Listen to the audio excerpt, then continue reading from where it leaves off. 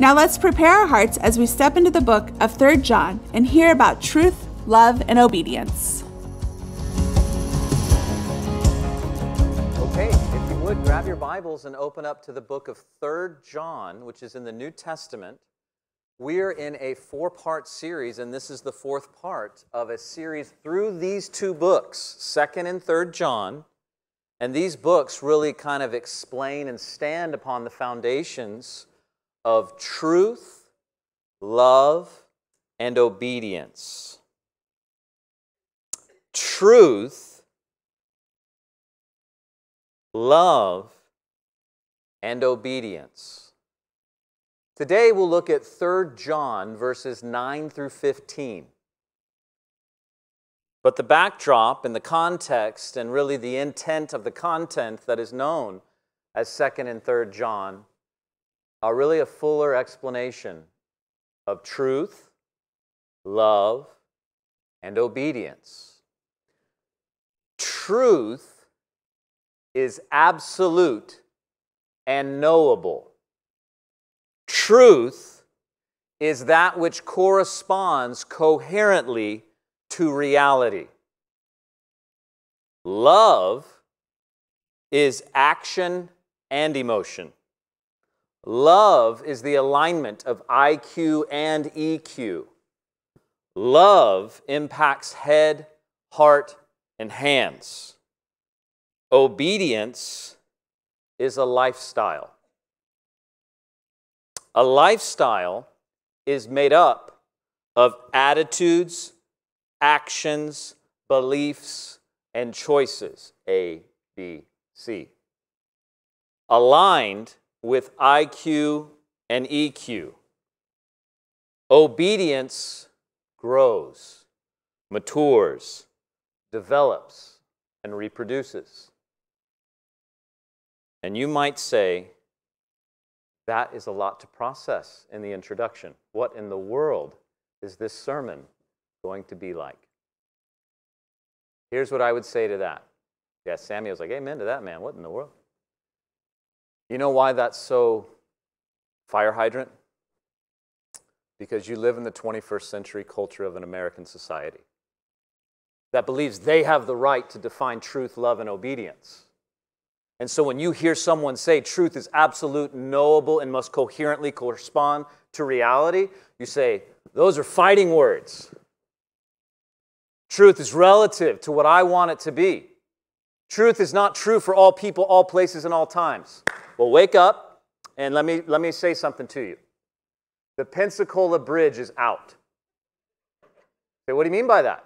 That's true, knowable, absolute, and it corresponds coherently to reality. Okay, well, how do I know that? Okay, well, if you don't believe me, let's walk down or ride down, or we can actually dance down Highway 98 in Gulf Breeze proper because there's nobody there. And I can show you the bridge. I can show you that the truth of the statement that I just declared aligns with reality coherently and correspondently. And it's absolute. You know what? It's not open for Jerry and not open for Neil. It's not open for either of us. It's knowable. You can go there and know it. You say, how? Just keep walking. You're going to fall. Like, that's how it's knowable. The bridge isn't there. Listen, nobody cares about a bridge till it's gone, man. Right? Did you ever care about it? Nobody cares about a bridge till she no longer works. There's a lot to that statement, but I can't unpack that right now. In 3 John, story is most helpful. Illustration and example and lifestyle is most helpful. So listen, let me have your attention, let me see your eyes. John gives 3 examples, Gaius, Diotrephes, and Demetrius, of examples of both positive and negative of someone who lives a lifestyle of truth, love, and obedience. Last week, if you were with us, you may remember Gaius or Gaius, depending on your preference. Man, this guy, we'll just call him G. G was an example of health.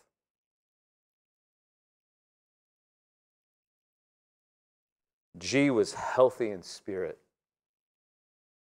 G was healthy in status. G had the right perspective on stuff and a healthy perspective on life and eternity. That was G.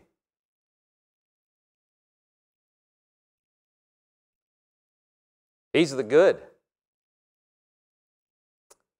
And then there was the bad. Who's the bad? Diotrephes. If Gaius, G, was the dreamer, Diotrephes is the drainer. He's the one to avoid, not the one to adore. He's the one to forget, not the one to follow. Diotrephes, who is he? We're going to read about him in just a moment. He was command and control in his leadership style. He did not govern people, he dictated them. He was a liar, selfish, and abusive verbally, and emotionally, and financially, and religiously. That's Diotrephes. He's bad. That's one to avoid. That's one to forget, because he drains from you. And then there's Demetrius. Demetrius is the not so ugly. Did you get the play on words? The good, the bad, and the not so ugly? No, nobody cares about the dude that shot guns and said, I'll be, oh, whatever. Okay, I forget his name. He's a famous guy. Clint Eastwood, that's his name. Just remember that because of Marty McFly. I was thinking, Marty McFly, who did he try to be? Oh, yeah, Clint. Okay, never mind. Too much.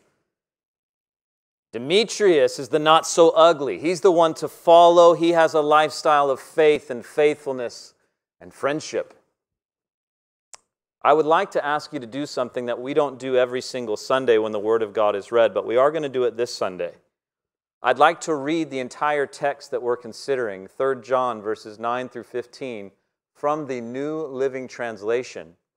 But out of respect for who wrote this book and the many lives that have been given so that you can understand it in your language, I'm going to ask you to stand as I read 3 John 9 through 15. So if you would stand, and here's what we're doing today. We're going to read it, pray, observe, interpret, and apply it, and then hopefully you'll live it. 3 John 9, if you're there, please let me know by saying, Jesus is Lord. Here's what John writes. You're picking it up half thought, because we did the last half last time. I wrote to the church about this. About what? Well, check out last week's sermon. But Diotrephes, who loves to be the leader, refuses to have anything to do with us.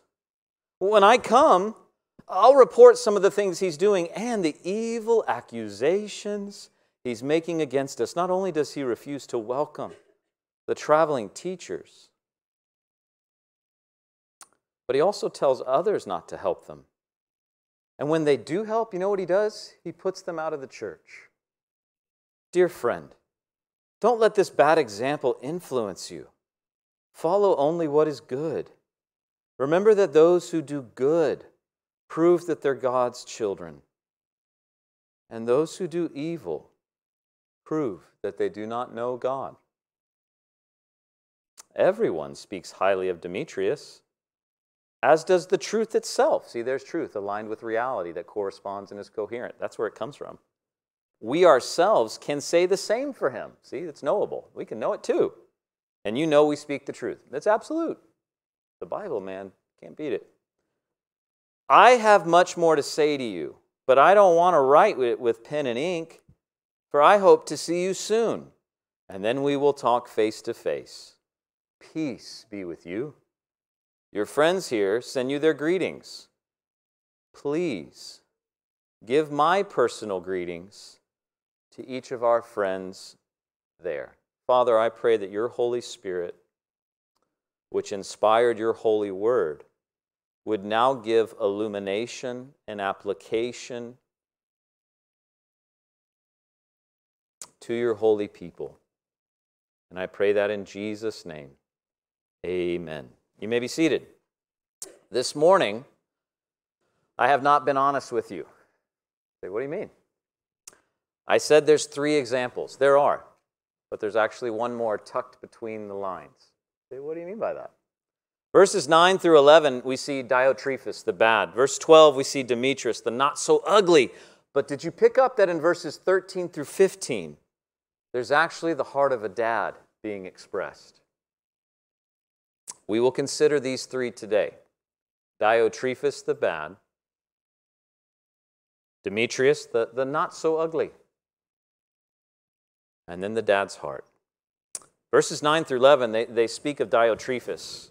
Now, what does John have to say about Dio? Well, not good stuff. He says, listen, I've told you this before. He's a bad example. Don't let him influence you. Don't be dumb, he's saying. Follow what's good. For remember, the lifestyle is the proof of who someone is. Those who practice evil. How do you practice evil? Well, let me just share a few ways. Head. You could stop right there. What do you mean? Did you know that there are those out there and sometimes in here that hands and heart appear to love good and to stay away from evil, but in their mind, their head is given over to all kinds of imaginative and evil thoughts. Let me have your attention. Let me see your eyes. People always show you what they want you to see. Always. Please do not be naive enough to think because someone has earned a title or a role or has resource or reputation that they are who you think they are. Allow there to be time and relationship to discern the asset, if I can use that word, to discern who a person is. It takes time. I love Cecilia Jane Spencer. I think she's a sweet girl. She's the only one that's wearing a hat, so you can pick her out in a crowd. She didn't like that, sorry. But here's what I was told by my mentor. Don't marry her until you date her for a year. I said, why? She seems like a pretty good girl. I know some people that get married, like Chuck Smith got married in 6 weeks, bro. Like, hey, Chuck did it, I can do it. Like, here's his opinion. I'm not going to tell you who this guy is, but this is his opinion. People change. Seasons actually have an impact on a person's mental health. Holidays. At least 12 months before you pop that question. What the, well, you know, it's not bad advice. And I'm not very good at anything. But one thing I'm good at, I will say this. I'm not going to stop. Only thing I want to be good at is endurance. Because that's what wins the day. It's not talent. It's not treasure. It's not how smart you are. It's can you outlast the guy behind you or in front of you or beside you? What is your endurance level for pain, for suffering, for time, to allow a thought to be fully maturated? And I thought, well, if it's only 12 months till I get to marry her, I can wait 12 months. She's worth it. I'll wait. A lot of people don't wait. You ever heard that song, Good Things Come to Those Who... I think there's a lot of truth to that, man. But here's the deal. Diotrephes was evil, but people thought he was good because he had religious position. And here's John calling him out. That guy's evil. Wow. Can you imagine if I said that in a letter about like a local guy, like, that guy's evil, don't follow him. You'd be like, wow, that's a powerful thing to say. John, man, he didn't pull any punches. Well, how is he a bad example? I like alliteration, so here you go. Status, selfish, slanderous, and slippery. See, what do you mean by that? Status. What does John say about him? He loves to be the leader. Do you know those people that are hungry for power and money? Don't follow those people. Avoid them. Those are drainers, not dreamers. He says, Diotrephes, he loves position. He loves status. There are some guys, I've met them, I've been through kind of a lot of different training experiences in my life. And this is what I would say. I have some friends, maybe we should call them acquaintances, not frenemies. I don't want to have frenemies if I don't have to, but that they have to be a pastor. What do you mean by that? That's what their identity is in. But I'm thankful that I learned from my dad this lesson. That when he started this church, he said this, listen, Lynn's my mom, if this isn't fruitful in a year, I'll go do something else. Like, I don't have to do this to be like, oh, I'm somebody. No, like if God's not blessing and God's not leading and guiding, then I'll go sell vacuums or donuts. He did both of those things. Like, I like that in my dad. That shows true humility. Like, the best leader to follow, in my opinion, this is just the NIV, Neil's interesting version, is a reluctant leader. Okay, what do you mean by that? Someone who says, well, I'll serve, but here's what happens if you keep serving. You become what is known as a servant leader. Because I got to be honest with you, I've been around church a long time. Try and outlast someone in service. You'll stand alone most of the time. Not a lot of people like to be treated like a servant. And one of my mentors once told me this, Neil, you're not a servant yet. I said, why? What? I'm trying. Because when you get treated like one, you react. But you know you're a servant when someone doesn't give you any respect, any attention, any time of day. They treat you like a servant, and you go, that's cool. You know you're a servant when you get treated like one and it doesn't impact you. I have a lot to do to grow in that scenario. But Diotrephes, he was all about status. You know what else he was? He was selfish. What do you mean? He didn't want to have anything to do with John and his friends.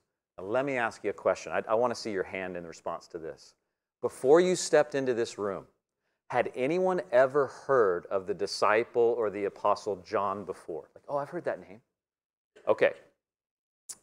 Can I ask you this question? Is it as popular or like familiar as Diotrephes?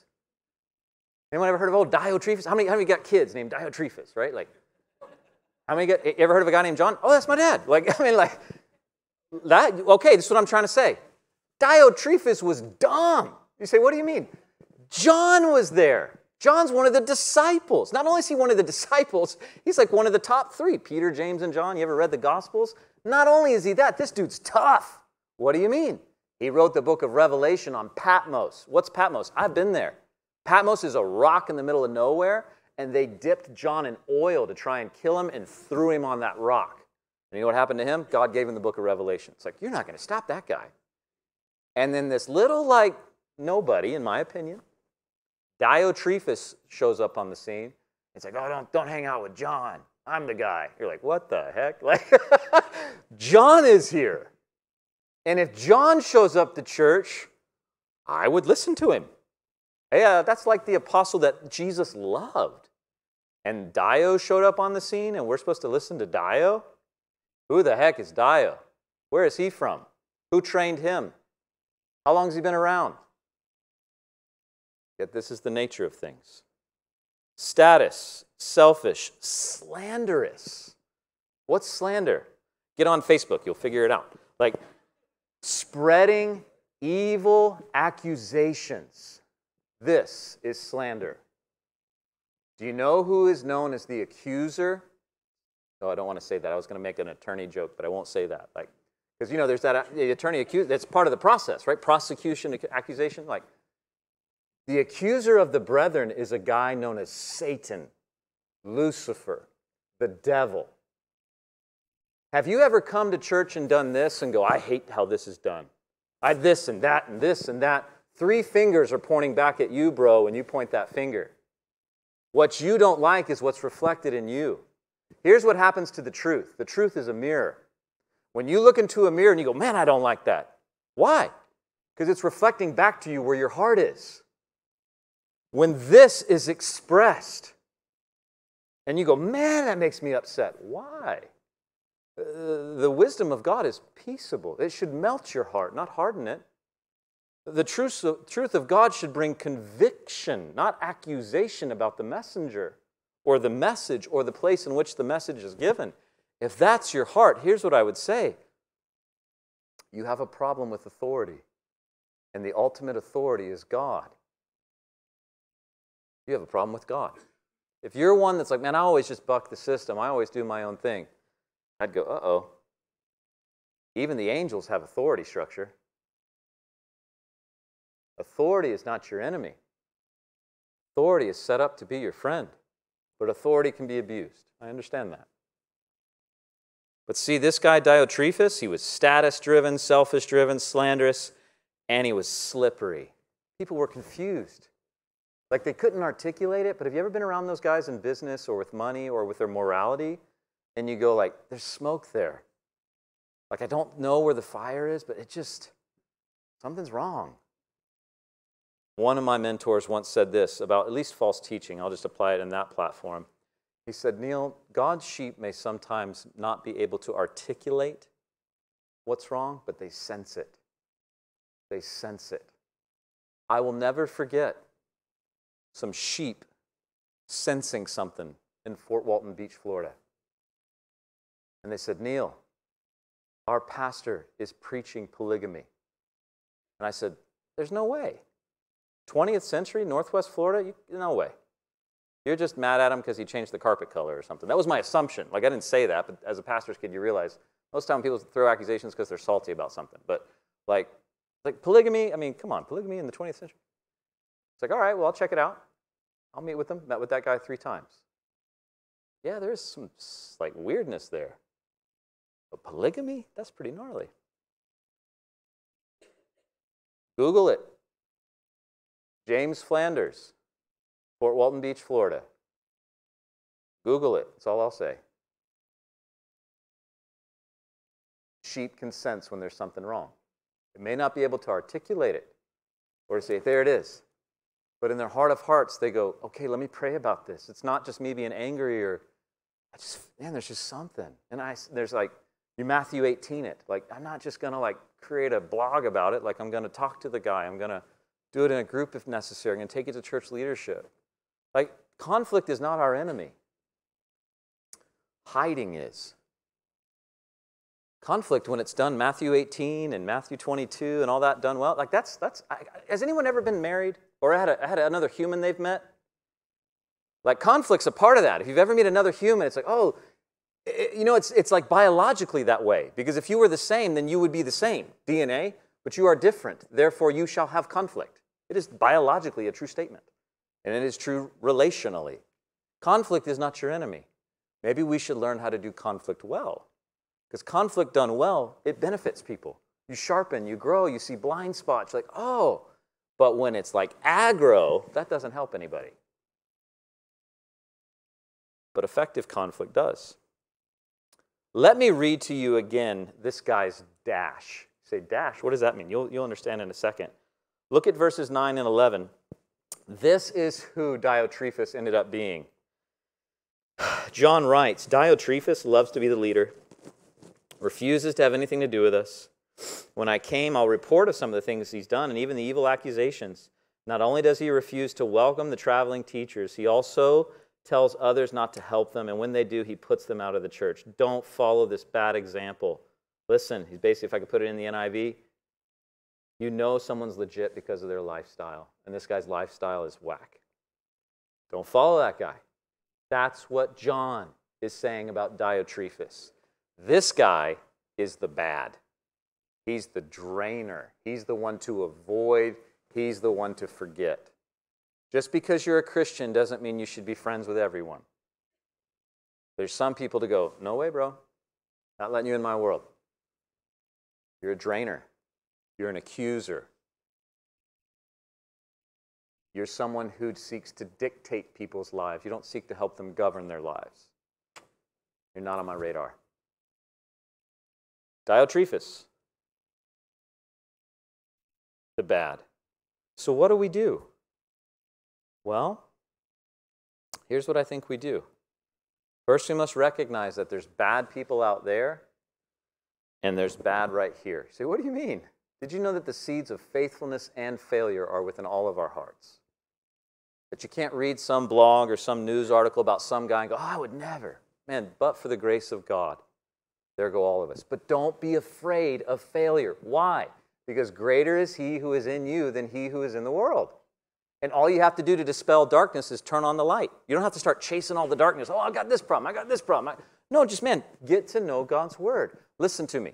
Truth is more powerful than a lie. I was speaking with someone yesterday who's just so caught up in the political nature of our country.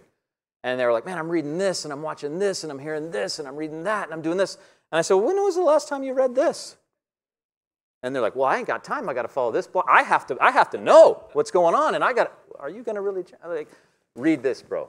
Read this, and trust God with this. Does not mean we just take the foot off the gas and don't give our all to everything that we feel God's called us to. Don't misunderstand me. But what I am saying is this. You don't study error to look for truth. You study truth, and then you know error. That's how it works. You study God's word, and then you can recognize, that smells to me. How do I know? Because my senses are right. Be a person of the book. My mentor once told me this. Neil, here's who I want you to be. I was like, okay, what do you want me to be? Be a man who thinks outside the box, but never outside the book. But I can do that. But I got to get to know this book in order to do that, or else I don't know if my outside the box is outside the book. See, stop trying to be creative. Stop trying to be cool. Stop trying to be an influencer. Stop trying to prove your point. Get to know the book and then think outside the box. But until you know the book, you may not know if you're outside it or not.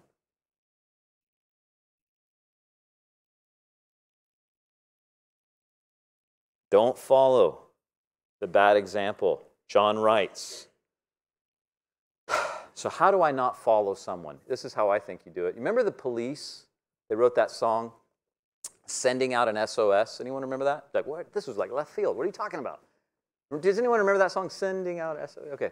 Okay. SOS, bro. Spiritual, organic, and strategic. You got a problem? Here's what I think. I think you need to take a step spiritually. Well, what's the problem? First, there's a problem that you can't solve. It's a spiritual problem that impacts the whole of your life. It's called sin, and you're headed to hell. Whoa, that's gnarly on a Sunday. Yeah, but it's true. So here's the deal.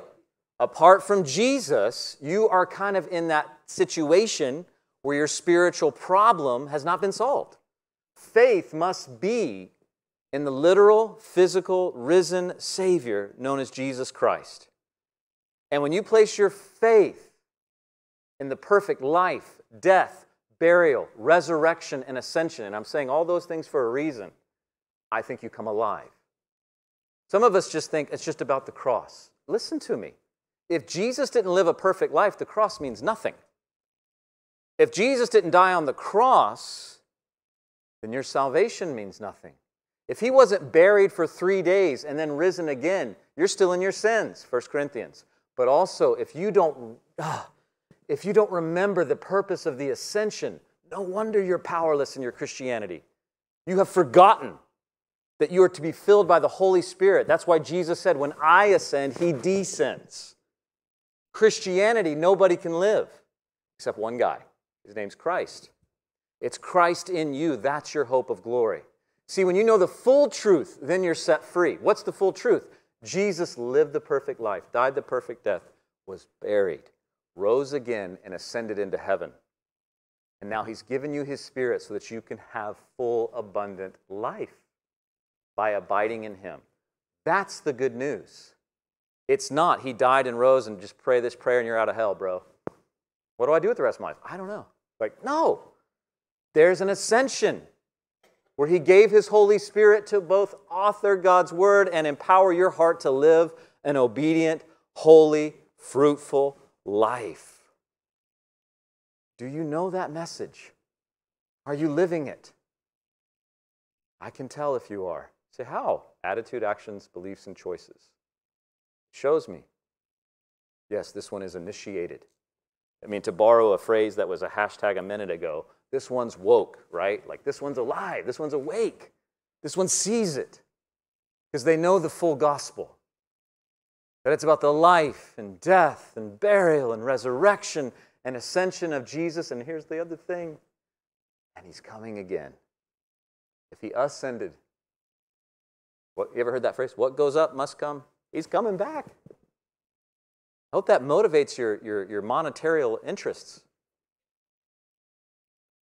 You grow spiritually. You grow organically. You grow strategically. This is not Charlie Brown's parents for me.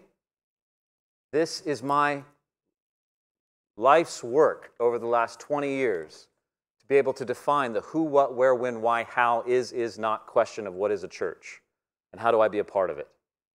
And this stuff's great, like the story, like I don't know if you know this, but you live in an area where the first Jesus worship service was ever held in America, the Cross, 1559, Pensacola Beach, that was the place it happened. But how do I live it? S-O-S. Spiritually, organically, and strategically. And this stuff is free, man. You don't have to be smart. You don't have to have a lot of money. You just have to be obedient and faithful by the power of His Spirit. That's what's so funny about it. He's the one that empowers you to do it. So it's like a win-win to follow Jesus. It's a win-win. Or here's what I would say. Let me have your attention. Let me see your eyes, because we're not going to belabor this point much longer. Live it or don't. But stop playing around. Stop pretending. Choose life or choose death. But make a choice. And here's the deal. By doing nothing, you're choosing something. Indifference is a negative choice. You may think, I'm just sitting in the middle. Please let me have your attention. Please let me see your eyes. There is no middle. There is no middle. There is no middle. You either belong to the kingdom of light or to the kingdom of darkness. There's no middle ground. There's no I'm still checking it out. Okay, kingdom of darkness. What? That's what this says. This isn't the NIV, Neil's interesting version. This is the real NIV, like the New International Version or whatever. That's what God's Word says. And I would be amiss to send you to hell with a smile on your face. It'd be wrong of me. If I have cancer, I want to know.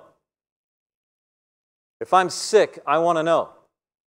If I'm dying, tell me.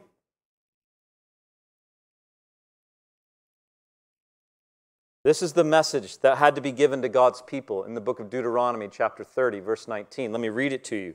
Today, I have given you the choice between life and death, between blessing and curse. Now I call on heaven and earth as my witness to the choice that you make. Oh, that you would choose life, so that you and your descendants might live. Verse 20. You can make this choice by loving your God and obeying Him and committing yourself firmly to Him. This is the key to life. And if you love and obey the Lord, you will live long in the land of the Lord that He swore to His ancestors, Abraham, Isaac, and Jacob. Choose. And you think you're slippery by being indifferent. All you're doing is making the negative choice. It's the enemy that makes you think that indifference means the middle. There is no middle. There is no middle. There is no middle. You're a part of the kingdom of light or the kingdom of darkness. You don't have to be a part of darkness any longer, because light is more powerful than darkness. Listen, Diotrephes, he's the bad. Demetrius, verse 12. Let's look at verse 12. He's the not so ugly. What do you mean? John writes, everyone speaks highly of Demetrius, and so does the truth itself.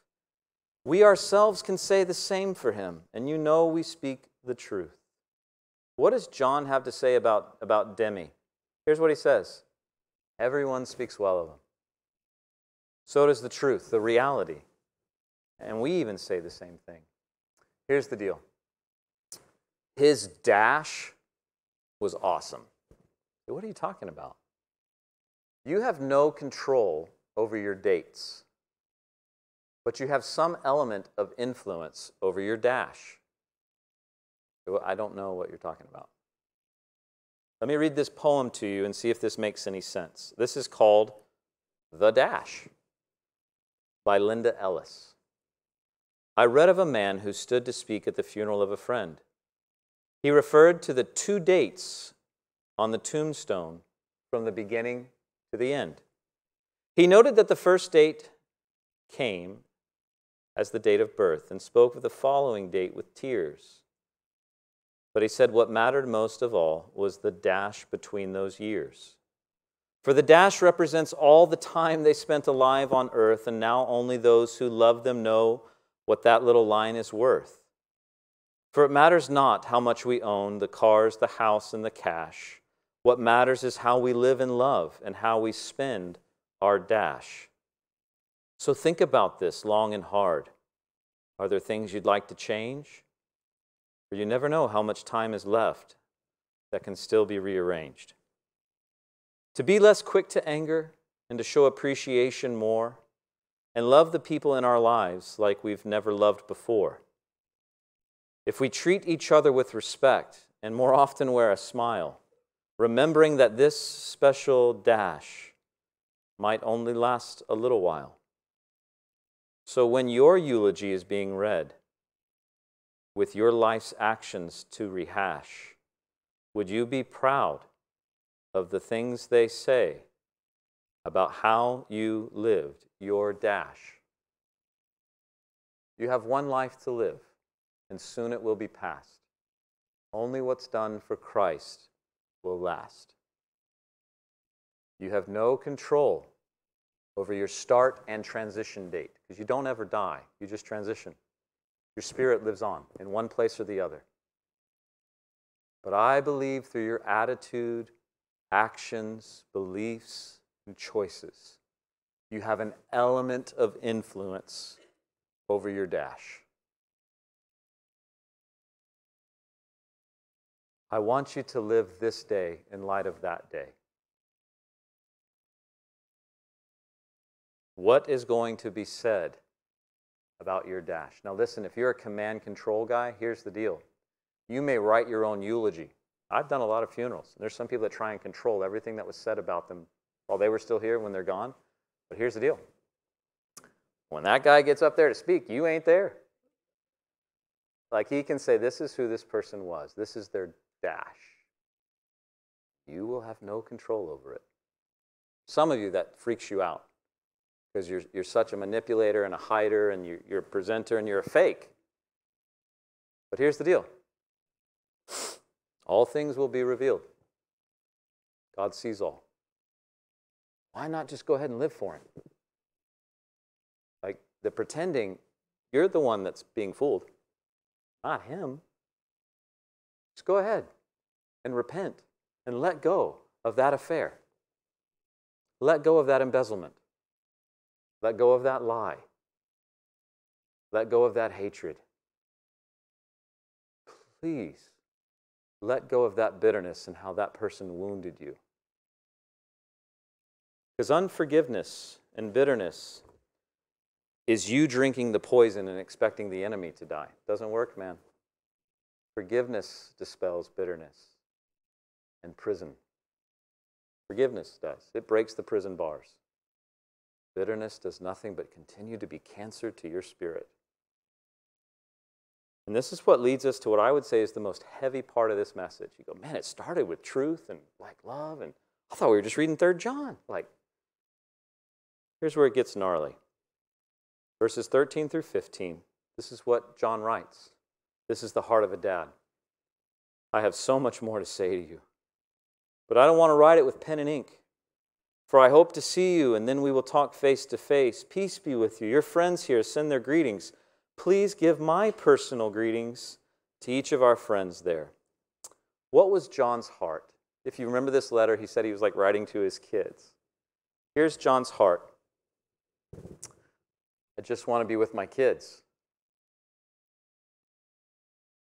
How old was John when he wrote this? He wasn't 12. He wasn't 20. He wasn't in his 30s.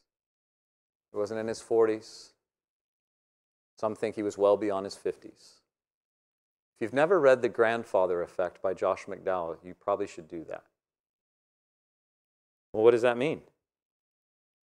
Let me say this respectfully, but let me say it to both husband and wife, father and mother. This dynamic, where a child wants to be with their parents, is normal, natural, and good.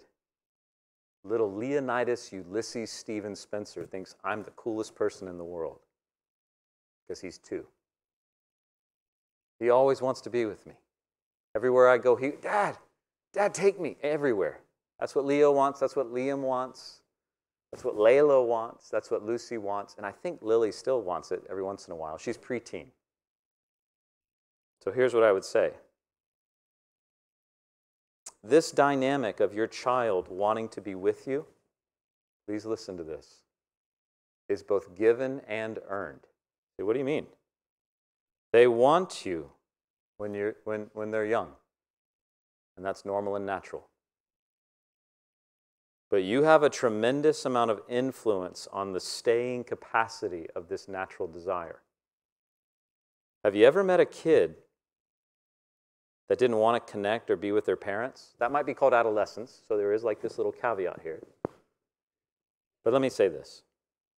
Have you ever met an adult kid that's grown, doesn't have a substance abuse or some kind of crazy thing in their life, but they're like a healthy, contributing member of society? Like they're like, oh, okay, you're like, no, nobody's normal, but you know what I'm saying. Like they're not like, oh, he's got issues, man. But like, no, like, okay, all of us have issues. Hopefully you know what I'm trying to say. But like, you ever met someone that has a dad and doesn't want to hang out with their dad? You ever met someone that has a mom and doesn't want to hang out with their mom, or their brother, or their sister, or whatever? Why is that? Well, you have a daily opportunity to pay the relational investment when they're young. Through time, thought, training, and listen to me, men, tone. Tone means a lot to a little one. And talent. Hey, you've got a talent. I want to invest in that. What they want and what they need is you. And I believe this. That's why we're having at least 6 of them. That the greatest investment in life is children. It has the best potential return on investment. But you know the problem with it? It's real. It's not something you phone in or just kind of do online. It's daily. It's really who you are. Your kids see you. You want to know how someone's really a legit person or how legit they are? Ask their adult kids about their personal relationship with their parents. Now again, our culture is filled with broken images and expressions and examples of father, mother, brother, sister, child, parent. Nobody. You know every story is like this. A, B, and somewhere in the middle is the truth, right? Like that's how everything is. So take that with a grain of salt. But hopefully you hear what I'm saying. We all long for wholeness in our family, for peace. It's not difficult to understand, but it seems to be one of the hardest things in life to find a somewhat healthy, functioning family, especially in the 21st century.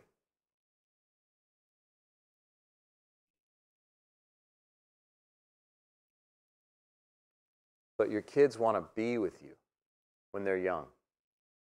Here's an opinion. As you get old and mature and age, you can recognize the parents that paid the relational investment because their kids still want to be around them. Me, my brother, we work here. That should say something about what we think about our dad and mom. Hey, we respect them. We love our mom and dad. Like, I'm cool with going over to Thanksgiving with my mom and dad's house. I'm not like, oh, gosh, you hear it? No, I'm like, hey, this is cool. Are my mom and dad perfect? Yes, they are. I was paid to say that. No. They're just like you and me. They're just like people, but they're not perfect. But if my dad calls, I don't go, oh, my mom calls. I'm not like, blow that off. No, I want to talk to them. That's earned. Right? I'm almost 40. So I think I'm an adult, even though I never dress like one or talk like one, but I'm halfway dead, man. 39 plus 39 is 78, right? So if you're over 78, God bless you. I'm not saying that, but I'm just saying, like, I may not make it to 78. I've got a lot of problems physically, but anyway, like, I may not make it, so I may not even be halfway. I could be 2/3. Who knows, right? I just know about my dash. I don't know about my dates, and neither do you. Okay. You have no control over your dates, but you do have an element of influence over your dash. I'm just saying this. Please listen, I'm going to wrap this up. Did you know that God sovereignly put you in the family you're in? And you may hate that, but you didn't choose it. Can you believe that? Maybe God has purpose for you being your father's child, for you being your mother's daughter, for you being connected to that biological brother or sister or auntie or uncle or grandma or grandpa. And God wants to use that relationship to see you grow. Did you know that God cares more about your character than your comfort? Don't you hate that? As Americans, we want comfort. But God cares about your character. So maybe he said, oh, you're going to be in that family. But that guy was messed up. So are you.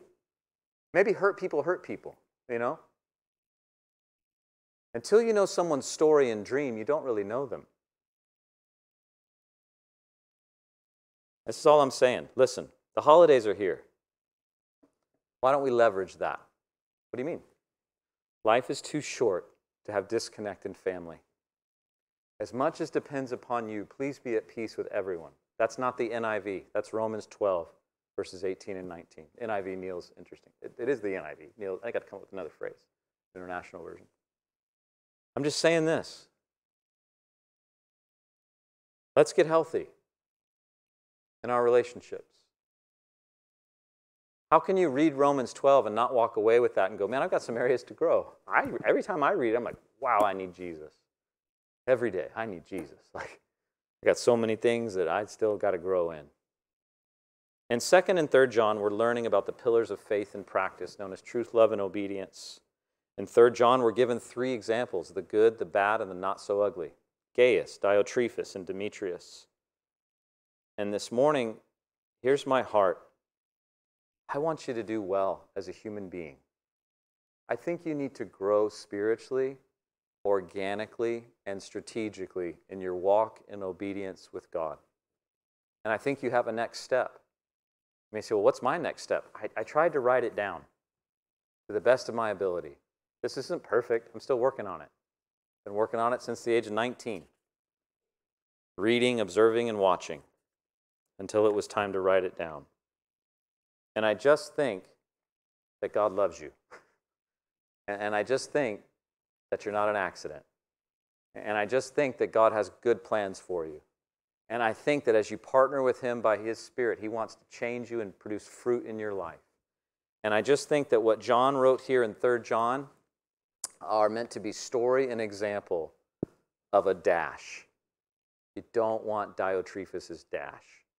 And I don't want you to live in regret. Yesterday is gone. Today's a brand new day. You're not dead. Your end date, transition date is not here. Your dash is here. What you do today with this message in your attitude, actions, beliefs, and choices will still potentially influence your dash. Keep your head up. Greater is he who is in you than he who is in the world.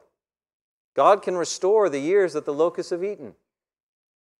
God's amazing. You know how I know that? Because I know a kid who from age 1 to age 18 used to sit right over there and not be too interested in this stuff. And at 19, things changed. I'm that kid. If I can change, you can change. If there's hope for me, I'm a terrible person. There's probably way more hope for you. I know me. I know me. I am a sinner through and through. I need a Savior. I didn't just need a Savior. I need a Savior. I need someone to cover me. Because I don't have it all together. And I never will. But I can't wait for that day when I'll finally see the face of the voice that I've followed since the age of 19. I hope it's soon.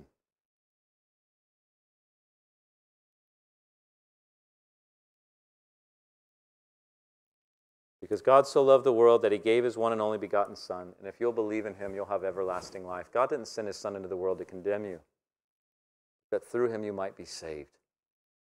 And here's the thing. Light has come into the world, but darkness hates the light. It hides from it.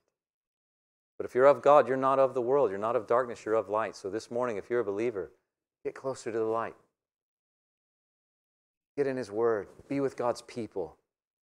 Live your life with purpose to see other people be in love with God and be connected. And then you're finally beginning to grow spiritually, organically, and strategically. And status, salary, sex, substance, situation, and stuff are no longer your functional savior. Jesus.